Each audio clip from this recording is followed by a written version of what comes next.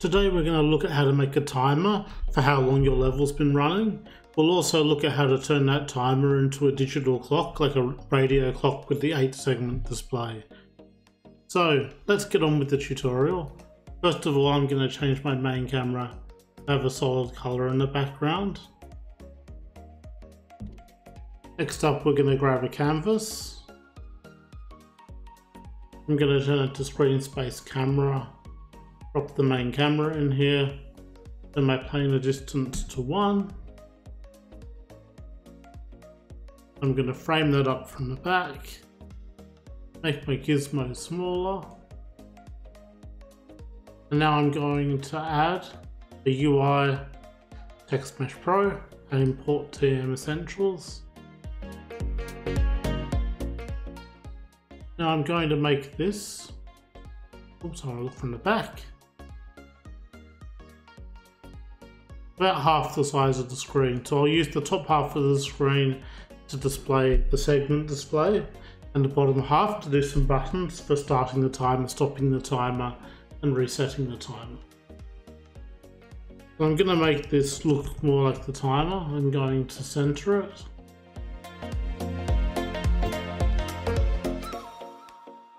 I'm going to import a font which is more appropriate for this.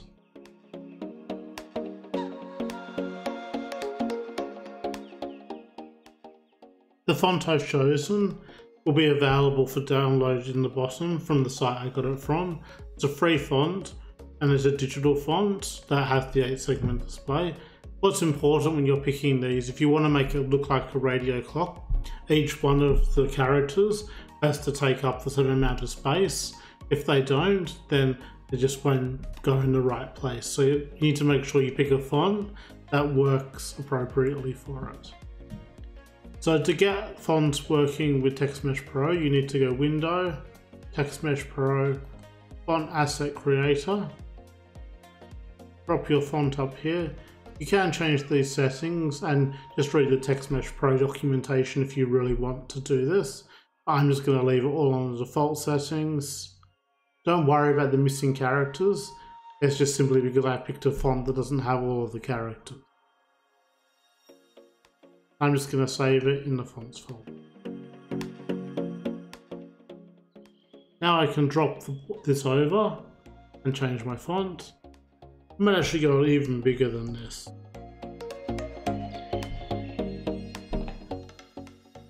There we go. Next up, I'm going to create 3 TextMesh Pro buttons, one for start, one for stop, and one for reset, and I'm going to change the color of each one.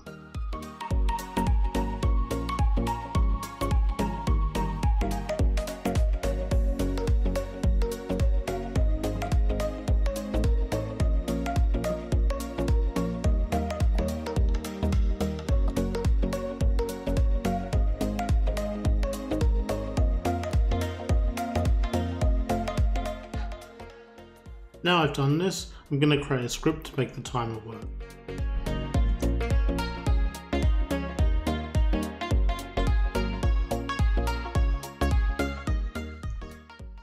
And just double click it to open it in Visual Studio. First thing you'll need to do is import the TextMesh Pro library. Next up, we'll need a reference to the text that we're actually going to change for the timer. We'll also need 2 variables to look after the timer. We'll need one to work out how long since the timer has started, and then a Boolean variable to determine if the timer is actually running.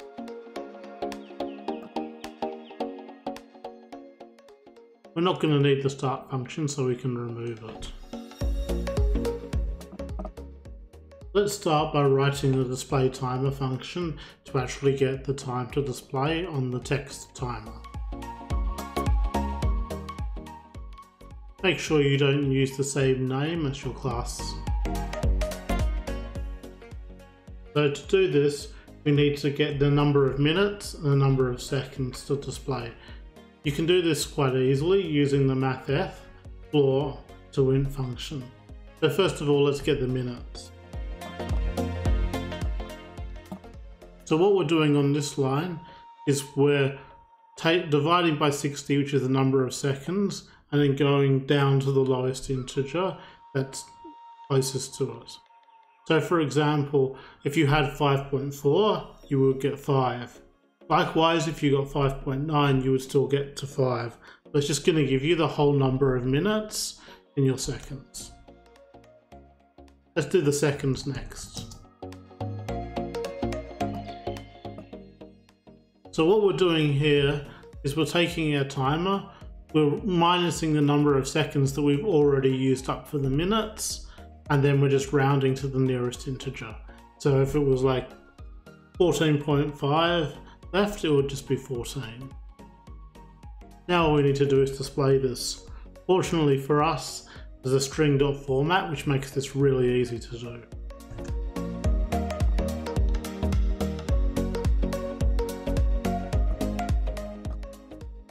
Now just to explain what this formatting does, the first number here is referring to the variable that's here. So 0 refers to minutes, 1 refers to seconds. If we had another one here for milliseconds, that would be 2. So it's just like numbering an array. Then these digits here will say how many digits are actually going to be shown. And by having 00, it means if there's, say, 3 minutes, it'll still put the leading 0 in. And over here, if it's like 4 seconds, it'll go 0, 4. It'll still allow numbers which are bigger than 99, but it will mean that you have to have at least 2 digits. So now we've done our display time, let's go make our start timer, stop timer, and reset timer. These are all pretty easy to do. So for the start timer, all you have to do is set your isTimer equal to true. Next up, our stop timer is just the opposite, and we just make our isTimer equal to false. Finally, our reset timer, we set our timer equal to 0, but we also want to call display time so that if the timer is stopped, we still update the display. Finally, we need to go to our update function, and we just need to, if the timer is true, increment time and then update the display.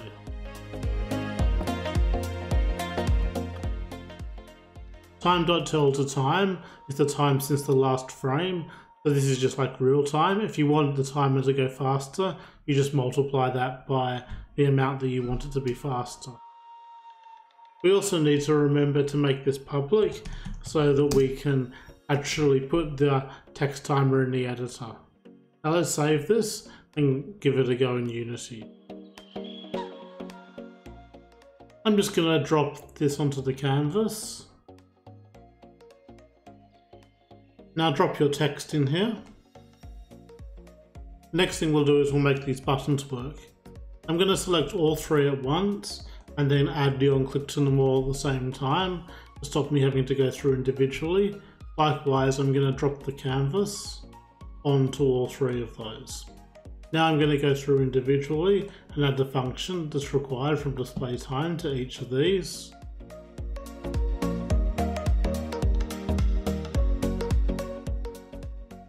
Now let's give that a go and see if it works.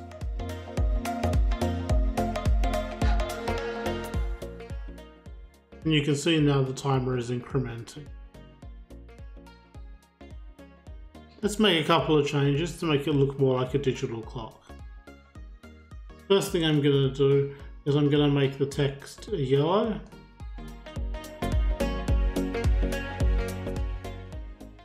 Depending on the colour of your digital clock, you may want to choose a different colour. Yellow is a fairly common colour for these LED segments. I'm going to go down to glow. I'm also going to pick a yellow. I'm probably going to pick a more white yellow.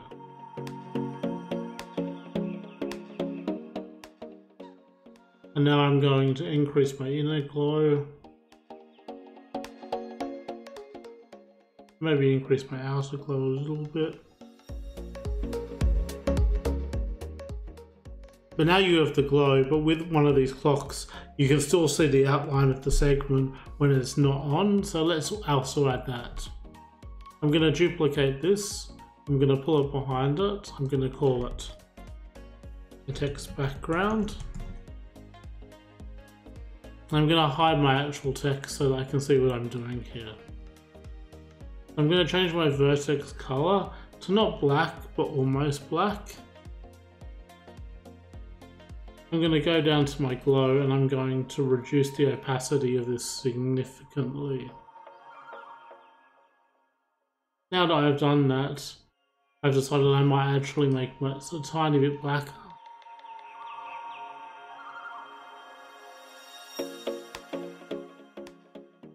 Something like that.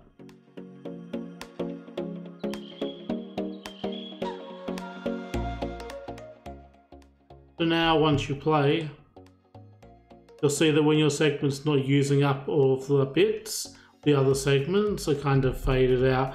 Like you can still see that they're there, but they're not on. I'm just going to let this run for a bit so that we can see that it works when you get over 60 seconds.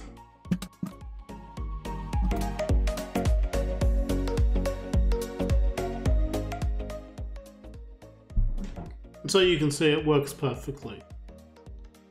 So that's really all there is to it. I hope you enjoyed the tutorial. If you did, I really appreciate if you subscribe, like or comment. Helps me know if you like the video or not, and if I should make more. I really hope you enjoy your game development.